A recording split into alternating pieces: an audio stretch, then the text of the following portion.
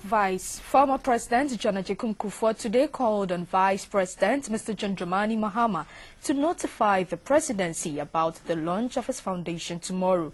The Leadership, Governance and Development Foundation is to be set up at the University of Ghana, Legon, and the Kwame Nkrumah University of Science and Technology in Kumasi. Also at the castle were distinguished invited guests, the former President of South Africa, Mr. Thabo Mbeki, and the former German President, Mr. Horst Kohler. Napoleon Atokito reports. He was given a dignified welcome to the castle, Osu. Former President John Kufuor led Ghana for 8 years, between 2001 and 2009. He had been a politician right from his youthful days and described as a man with a wealth of experience in national and international politics. He is kick-starting the process towards the establishment of his Foundation for Leadership, Governance and Development. The foundation is to be located at the University of Ghana, Legon, and the Kwame Nkrumah University of Science and Technology in Kumasi. One of the critical issues confronting not only Africa, but other continents as well is leadership that can pioneer or inspire development. Ghana, described as a beacon of democracy on the continent, has been lucky to have successive governments introducing institutions and strategies to unlock the African potential.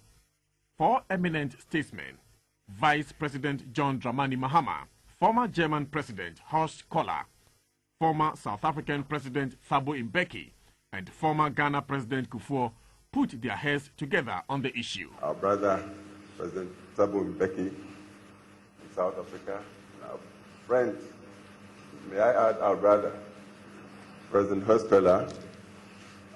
former President of the Federal Republic of Germany. We've come for a cause and a purpose of which you are aware. Some time ago, I intimated President Mills of what I was trying to do by way of setting up a foundation whose focus would be on leadership, governance, and development. And that I intended to invite these very distinguished leaders to come and support me launch it. Having worked with him on the continent here,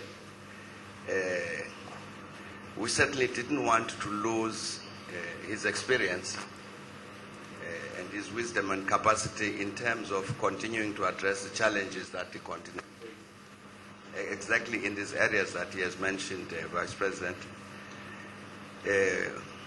of leadership, of governance, of development,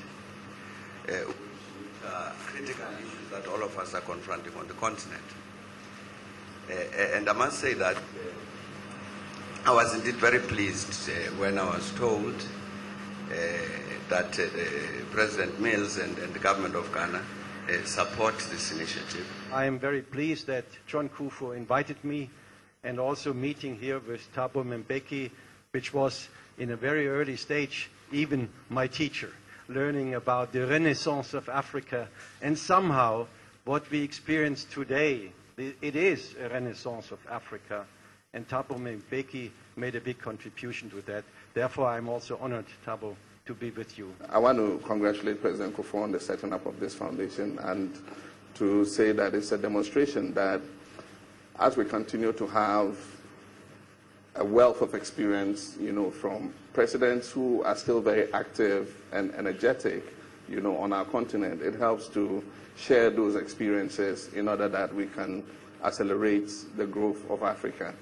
We're grateful for those of us who are relatively younger. We're grateful to President Thabo Mbeki and President Kufuor and President Wade and that group of leaders who espouse the issue of African Renaissance. And we can see that that Renaissance is playing out. Very happily, it appears, and a lot of people predict that the next crop of emerging markets are going to come out of Africa. And many countries in Africa are deepening democracy, consolidating constitutional governance, and the dividends of democracy are beginning to show in our various countries. Reports say President John Atta Mills, now attending the 66th UN General Assembly in New York, gave a seal to the former president's effort in the build-up to the sword cutting. 18 years have been chalked under the fourth Republican democracy, with the forebears of the current presidency, the duo of Presidents Rawlings and Kufuor, each ruling for 8 years. Political stability and steady economic growth have been the hallmarks of Ghana's democracy, with President Atta Mills determined to continue the trend, as pointed out by his vice, Napoleon Atukito, the Castle, Osu.